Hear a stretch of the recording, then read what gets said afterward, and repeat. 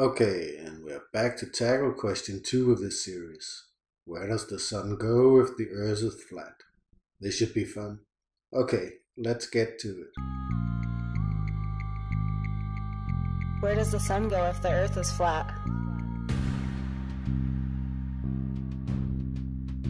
Well, the sun neither rises nor sets, but travels in a clockwise circuit from east to west, and only appears to rise and set due to perspective.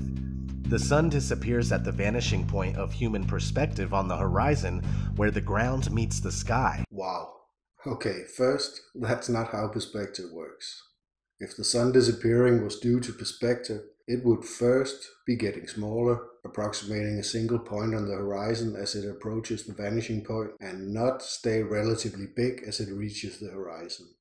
Plus second, it would not dip under the horizon as it does, but instead just disappear as a small point at the vanishing point.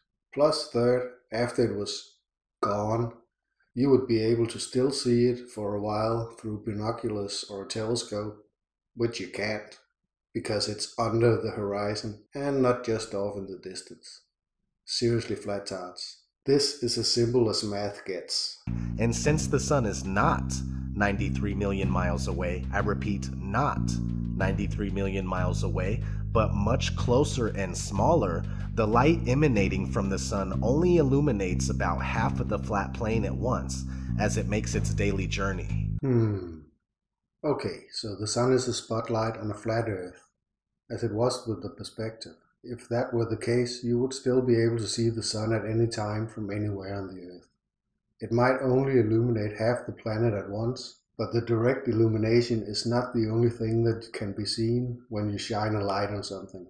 You can still see the light source from the side, and even if you're a proponent of the flashlight sun, you know, the one with a crust of some kind, shielding it from sending light out to the sides, you would still be able to see the light cone from the side. So that doesn't work either. Plus, if that were the case, we would be able to see said crust. So, how come no flat-arts had come forward with pictures of said crust?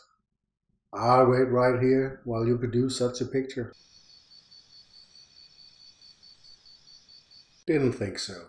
Also, with your model, you're going to have a huge problem trying to explain the 24-hour sunlight for 6 months on the South Pole when it is summer on the Southern Hemisphere.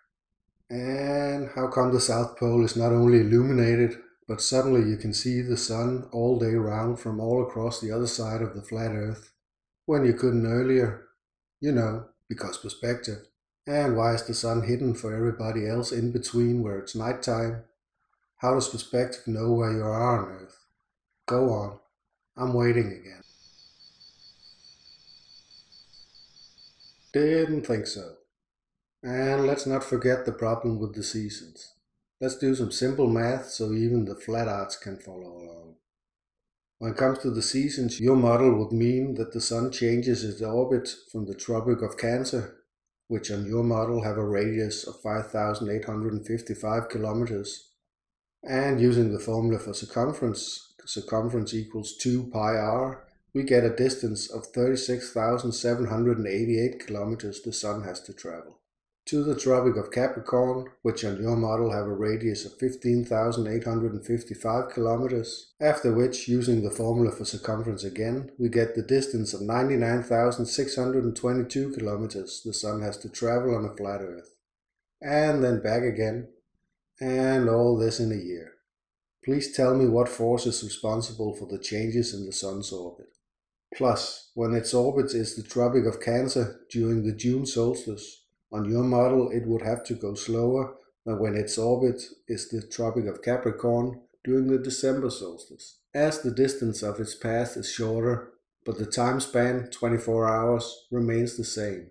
Or more precisely, the sun would have to change not only direction, but its speed from 36,788 kilometers in 24 hours, or 1,032 kilometers per hour over the Tropic of Cancer, to 99,620 kilometers in 24 hours, or 4,151 kilometers per hour over the Tropic of Capricorn, and then back again, and again, all this in a year. Again, please tell me what force is responsible for that too.